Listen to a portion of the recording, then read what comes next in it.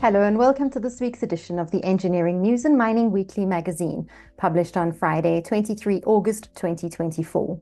In this week's cover article, Engineering News and Mining Weekly Senior Deputy Editor Natasha Oerdendaal writes how telecommunications groups have invested billions to protect their networks from theft, power cuts, and climate risks. South Africa's telecommunications groups have struggled to maintain seamless communications amid challenges such as load shedding and power outages, as well as theft and vandalism, needing to strike a balancing act by taking extraordinary measures to mitigate these situations. The Engineering News features focus on Eskom, where grid challenges persist amid energy market changes, and Women in Industry, where a renewables firm spotlights its commitment to gender diversity.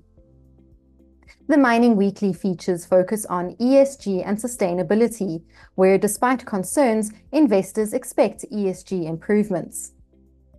And Platinum Group Metals and Chrome, where the PGM sector remains a key focus for a services provider. This week's business leader is Mehran Zarabini, CEO of Mathe Group. And as this week's cartoon shows, South Africa has, for the first time, requested the establishment of 2 dispute panels under the World Trade Organization's dispute settlement system to review measures affecting the import of South African citrus into the European Union.